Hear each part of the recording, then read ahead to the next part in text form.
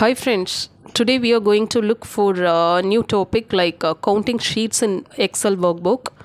Whoever will be a new viewers, you can subscribe this channel and press a bell icon for continuous video update.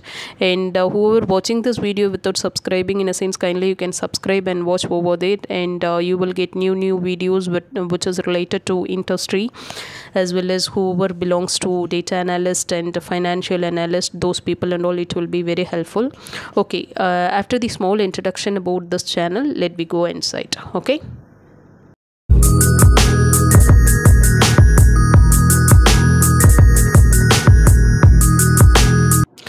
Yes, this is the file you're looking right now. Okay, over here lot of sheets will be available. Now we are going to count how many sheets available in the workbook. What you have to do, you have to go for formulas and define names.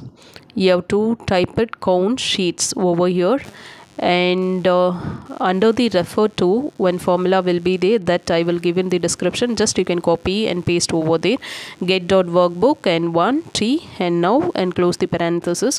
It will be available in the description. Okay, based on that you can do it, and you can open for new worksheet and you can type the formula that will be COUNTA. Type the formula equal to COUNTA index and count sheets, comma 0. Okay, this formula also I will give in the description. Just you can copy and paste over there. Okay, now you got it for number of sheets which is available in the worksheet, which is available. Okay, so right now it is available 40. This will be the one method. Second method we are going to look, you can go developer and select for Visual Basics, and you can select for modules. Okay, and after the module VBA code will be available. That VBA code just you can copy and paste over here, which is available in my blog also. Okay, I will give the link also.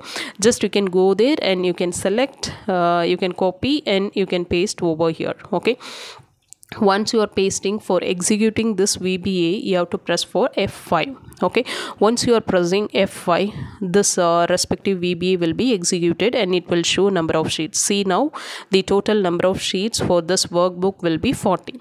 Okay, both will be matched. Any one method which is easier for you, that method you can adopt and you can use that method. Okay, thank you friends, thank you for watching this.